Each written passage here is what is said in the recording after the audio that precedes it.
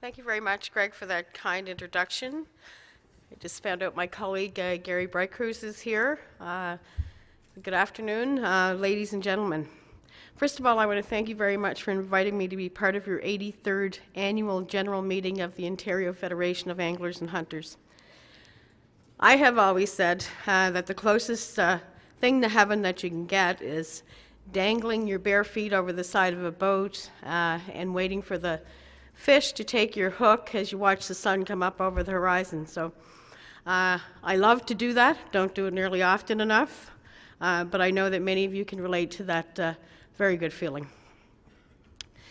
I want to tell you that our government truly values the partnership that we have established over the years with the Ontario Federation of Anglers and Hunters. In fact, it was 2 years ago during this very annual meeting that we signed a memorandum of understanding with the Federation in support of your Atlantic Salmon Restoration Initiative. I believe this is a very important work which deserves our full support. I want you to know that we take it seriously and are looking at how we can continue to partner with you on this in the future.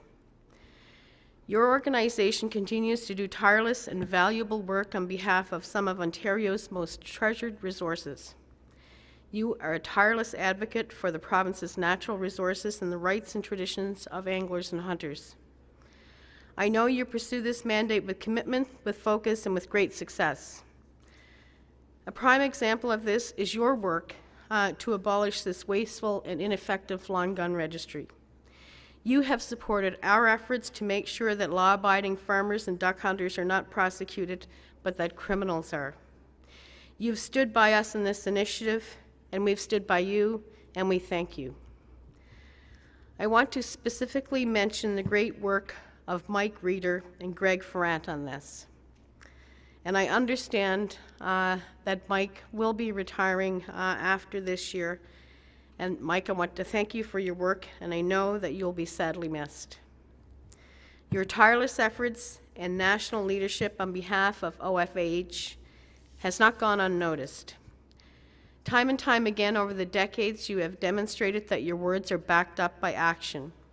From conservation projects to education, from restoration to advocacy, your efforts get results. As Canada's Minister of Fisheries, I share your priorities and commend you on this excellent work. Cooperation between our government and conservation groups like yours helps us to develop measures that ensure the continued health of the province's fishery. Fisheries and Oceans Canada's Habitat Management Program is a perfect example. This program helps protect and conserve fish habitats so your members can continue to enjoy sport fishing in the rivers, lakes, and the streams of Ontario. Our government may have legislated the responsibility for managing our waterways and resources, but we can only fully achieve that goal through partnerships with organizations such as this one. That's why I'm very proud to announce today that $25,000 of support will go to the Ontario Federation of Anglers and Hunters for hosting the National Fish and Wildlife Conservation Congress to be held in Ottawa in May of 2012.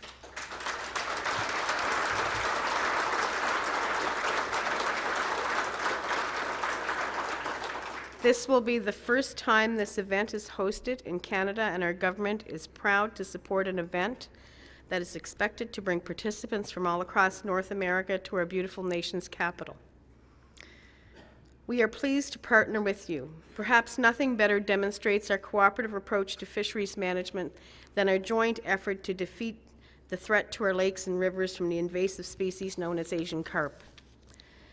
Last Friday, Fisheries and Oceans Canada, along with your Federation and a number of other partners, conducted the final component of a tabletop exercise that will better equip us to combat the proliferation of Asian carp. These invaders hold the potential to significantly threaten the future of our lakes and inland waterways and the valuable aquatic life that they contain. We must remain diligent. It's our firm belief that preventing the introduction of invasive species is much more effective than trying to control them after they have established themselves in an ecosystem. We need to look no further than the Sea Lamprey Control Program to illustrate that point. Last fall, we launched a comprehensive project to identify areas in the Great Lakes most vulnerable to Asian carp and determine likely routes where they could enter the lake system. We've dedicated $415,000 over the next 2 years to this project.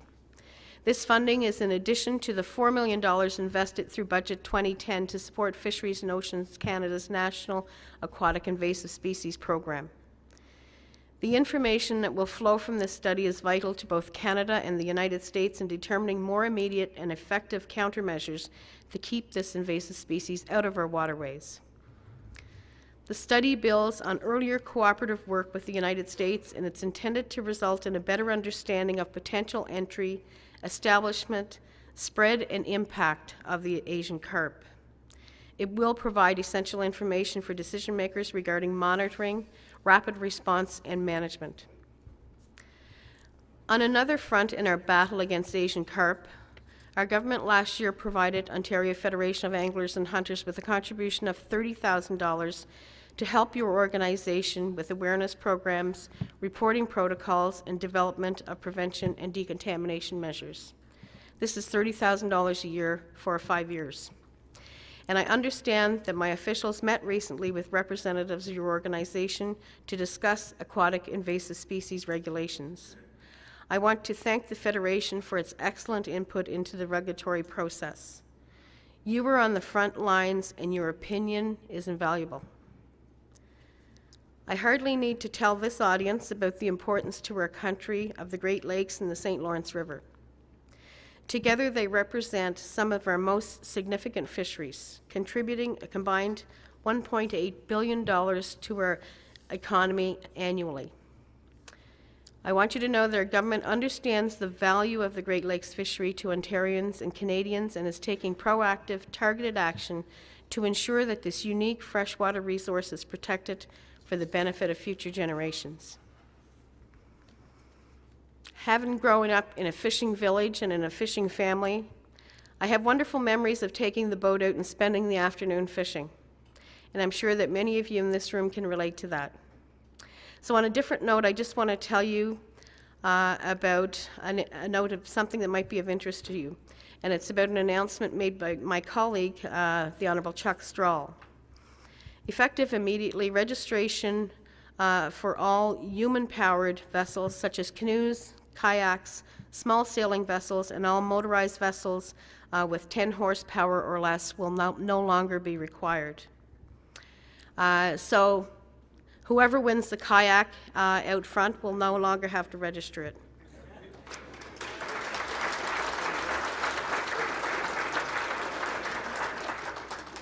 The exceptions are vessels used for commercial river rafting, government vessels, and in the future, those vessels that may need to be registered for reasons of safety. So we're committed to promoting marine safety, but we're also committed to reducing red tape and doing things that make sense. We're also committed to supporting recreational activities like canoeing and kayaking and fishing that Canadians outdoors enjoy so much. So I want to thank you for allowing me to be a small part of your meeting this afternoon. I'm excited about our continued partnership, and I look forward to working with you on restoring, conserving, and sustainably developing our aquatic ecosystems for today, for tomorrow, and for well into the future. And just before I wrap up, I just want to tell you just a little story about Greg Ferrand. He likes... I did see him walking this way. Anyway, as most of you know, Greg likes to fish. And he was having a terrible day fishing. He sat in the blazing sun all day in his boat, and he didn't catch a single fish, right? So on his way home, of course, he stopped at the supermarket, and he ordered 4 walleye. So he told the salesman, he said, "Pick out 4 large ones and throw them at me, will you?" And the salesman said, "Why would I throw them at you?" He said, "Because I have to tell my wife, Sherry, that I caught them." Well, the salesman said, "Okay, but I'd suggest that you take rainbow trout."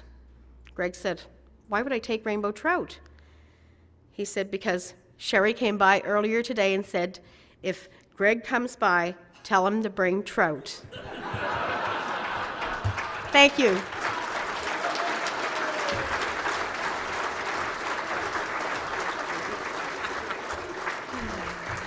Oh, first Candace Hepner and now Gail Shea. I mean, does it get much better than being being slagged by federal cabinet minister? That's great. I'm moving up the ladder next to the Prime Minister.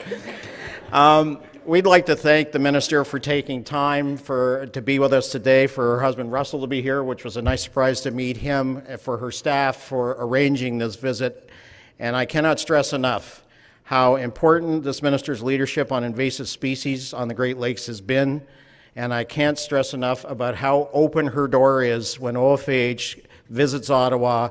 Gail Shea is always there to talk to us, to listen, and to help. So thank her again, please, for coming to see us today.